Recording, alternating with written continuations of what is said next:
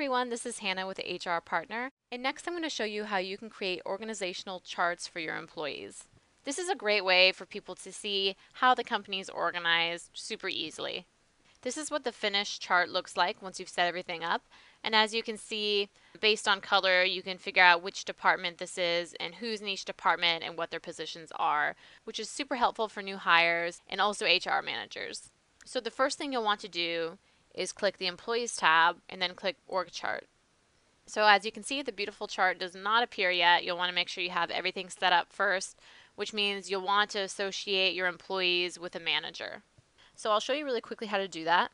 So you want to click the employees who haven't been assigned a manager yet, which are listed right here. So I'll click one for you as an example. After you're on the screen, you'll just want to click the Edit Employee Details button right here on the right. And scroll down until you find this little section that says Directly Reports To. Click Save. So the other thing you'll want to remember is that in order for this chart to work, there needs to be at least one person within your organization who doesn't report to anybody, and they'll be right here at the top. After you're done filling out who reports to who and all the details are filled out, you'll see a beautiful chart like this, and it'll just make it so much easier to see how the organization is structured and who reports to who.